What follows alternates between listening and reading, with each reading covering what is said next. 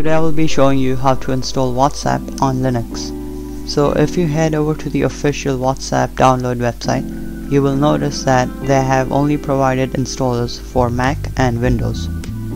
So to install it on Linux, we will have to download an Electron application which is provided by Snapcraft.io. So head over to this link, which will be given in the description below, and click this green install button. Then click this button to copy in this command and paste it in the terminal.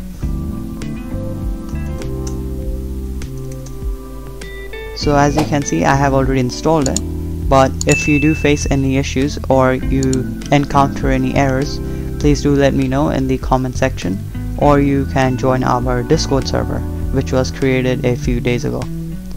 So now you can launch WhatsApp, and the application is called whatsdesk.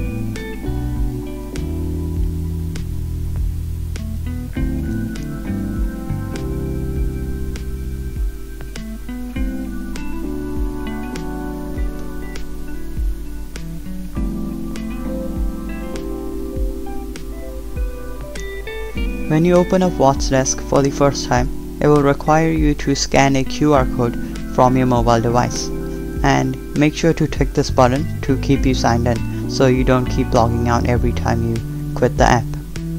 So now if you hit the X button, you will notice that this icon is still showing.